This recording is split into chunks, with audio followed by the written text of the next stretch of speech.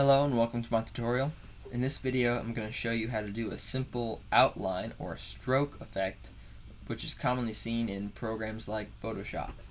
In this example I'm going to be using text, so I'm going to create sample text here. First thing we need to do with this text, if you zoom in on it you can see that the edges are just slightly blurred, kind of softened, and I want to kind of harden those, sharpen them a little bit, make it so that they're not blurred anymore.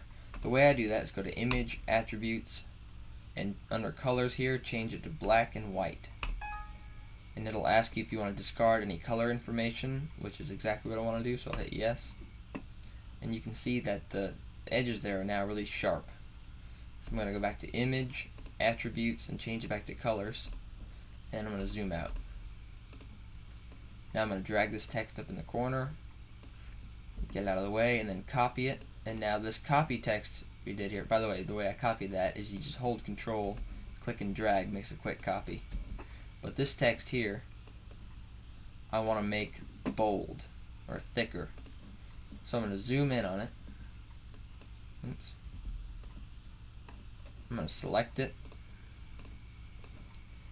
and while holding Shift I'm going to drag it to the left, right, and then up and down the number of pixels that I want my outline to be. In this case I'm going to do 3. So I'll hold Shift and then drag it over 3 times. And you have to reselect every time you do it to make the effect work just right. I'm going to go to the right, then up,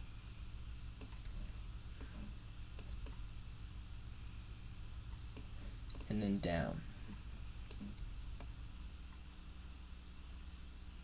There we go. Get that out of the way.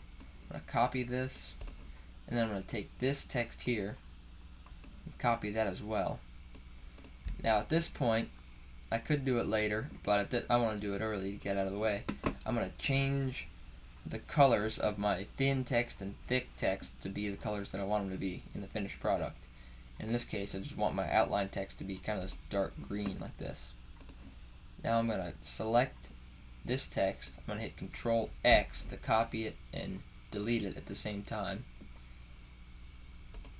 and I'm going to zoom in here and paste that text and center it in the middle of the bold text.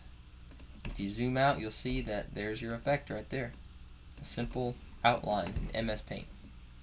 Please rate and subscribe, feedback is always appreciated.